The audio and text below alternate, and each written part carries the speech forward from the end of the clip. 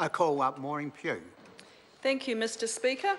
It's my pleasure to take a short call on the Social Security Extension of Young Persons Services and Remedial Matters Amendment Bill in its second reading today. Mr Speaker, as we've heard today from my learned colleagues, Mrs Palmer and Mr Ducey, the numbers are scary, Mr Speaker.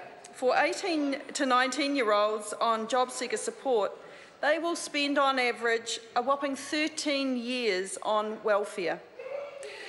To consign these young people to the scrap heap and simply keep throwing more and more money at them without wrapping the support around them is simply not acceptable, Mr Speaker. It's a bad investment.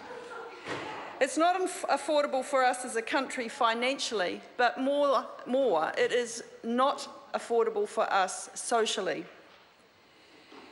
It's soul-destroying to be on a benefit and to be beholden to the state for everything. We owe it to these young people to invest in them so they can be successful, so they can be independent, and so they can be proud. And more importantly, Mr Speaker, they need to be meaningful contributors to society as a whole, but I guess the highest priority for me is that they become meaningful contributors to their families, their children. Breaking the cycle of dependency and wrapping all possible support around these young people is an absolute necessity. We believe in them.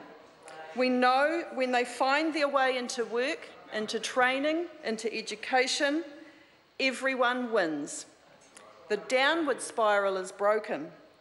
More of the same will deliver more of the same. We will wrap support around these young people, each and every one of them individually, and help them achieve. We must do something to ensure these young people are better equipped to better their own prospects. And I'm confident that the work that the Honourable Anne Tolley is doing in this field is making a real difference. I have great pleasure, Mr Speaker, in commending this bill to the House.